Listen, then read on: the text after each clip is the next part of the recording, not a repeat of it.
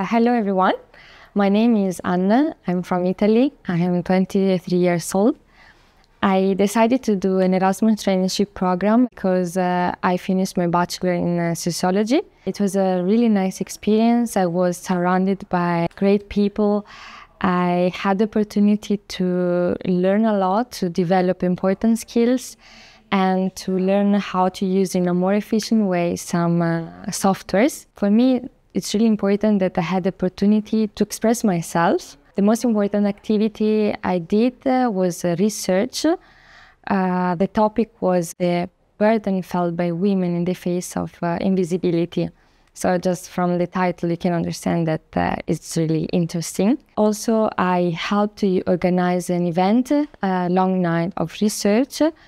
We talk with children, adults, and we learn together the basics of psychotherapy. So if you want to do an Erasmus traineeship program and you want to learn a lot and at the same time be in a nice environment, Sigmund Freud is waiting for you.